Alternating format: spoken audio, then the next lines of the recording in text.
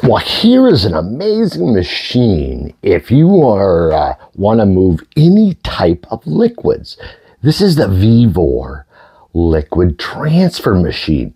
This happens to be the dual hose, so you could actually run two separate liquids using this. So you could do one in this one and a totally different one because there is actually two fill hoses.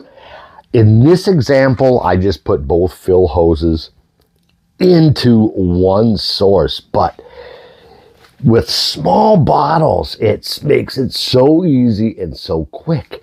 And all you do is there's like a filling time.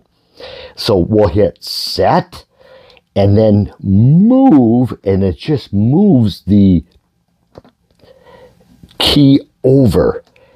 And I found out, oh, I shouldn't do that.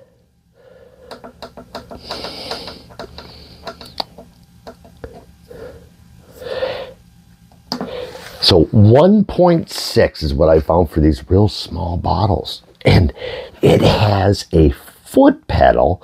So all you do is hit the pedal. So let's hit that and watch the bottles.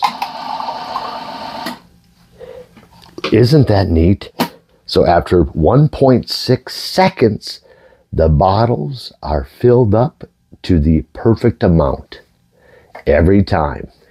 And what's great is if you shut the machine off and then turn it back on, it will turn back on to the exact setting that you had before. So, you know, all you got to do, replace with two new bottles, hit the pad, the pedal, fills them up. So it really makes quick work of the job. Let's just, for an example, these are pretty small. I don't know if I have them lined up, but this is totally adjustable. So we can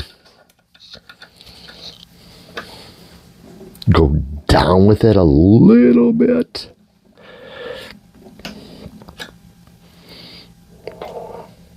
Go down just a hair, I think.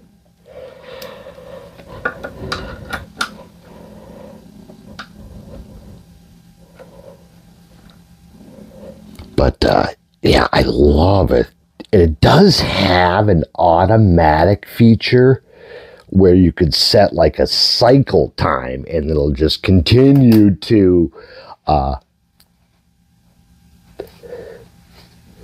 dispense the liquid. So let's just, as an example, we're going to hit set.